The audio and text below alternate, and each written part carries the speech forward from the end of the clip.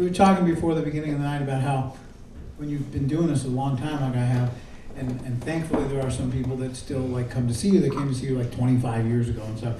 But the problematic thing with that is that sometimes they latch on to a song from that era. And they come up to you and they say, could you play some song you wrote in 1972? And you look at them and say, no. I do not recall that song. How did it go? And they look at you like, it's my favorite song. I mean, that was like the soundtrack to my life. And it was so important to me. And now you, who created it, do not even recall it. This is depressing. So this really did happen. This guy came up to me at a show, and it was that kind of situation. And I said, I'm sorry, if I practiced it, maybe but I just can't pull it out tonight and play it. I mean, he was just in utter disbelief, you know. And so I went home. I could tell I was disappointed, you know. I got over it. But the thing is, I went home and like a week later, there's a package in the mail in my mailbox, and it's from this guy. And he's somehow had recorded me singing this song in 1972, and he sends me a tape of me singing it, and then he sends me like the lyric sheet with all the chords in the right places. And it's all it said was, "Hope this helps, Ken." I said to myself, I better learn this darn song, because this guy's showing up pretty soon. He's not going to be as kind about it as the last time.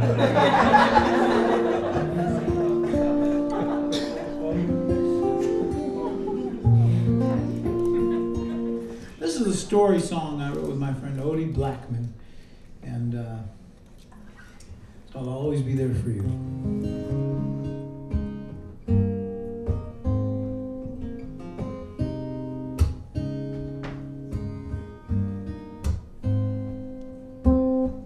Late night call, Colette from Arkansas.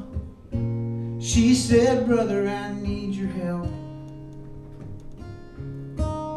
She said, there's this boy, and I could tell by the crack in her voice that she was in real trouble and all by herself. She said, I don't want to be a burden, it's not your problem.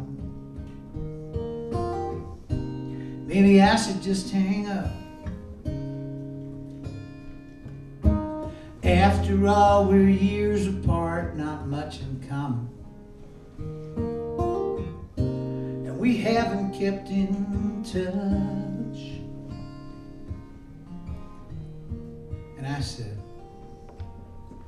I may have moved away, and I know that on the day I left, I let you down.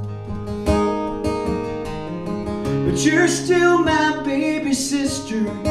Always remember it's by blood that we are bound. I may be here, but I'll always be there for you.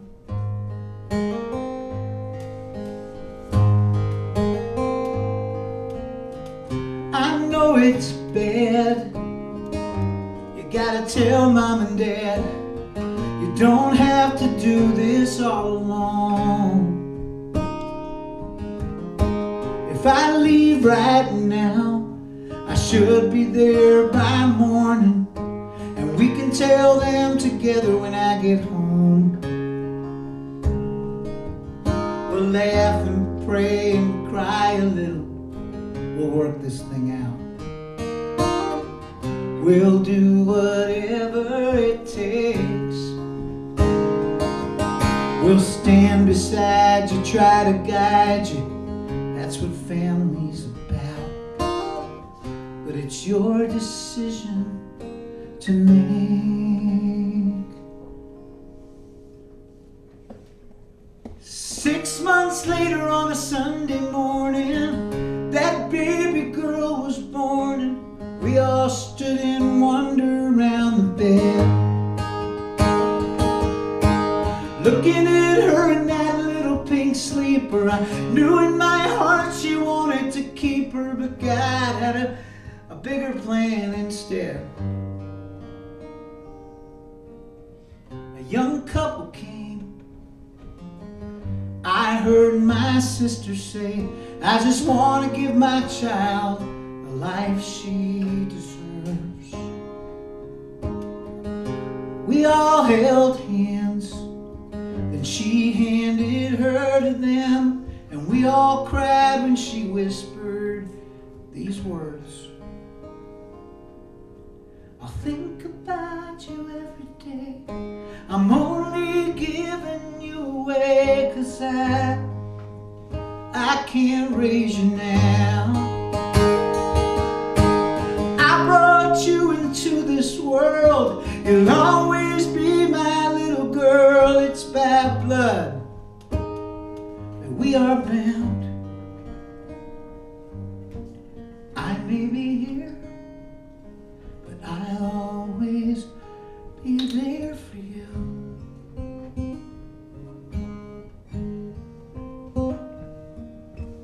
I may be here, but I'll always be there for you.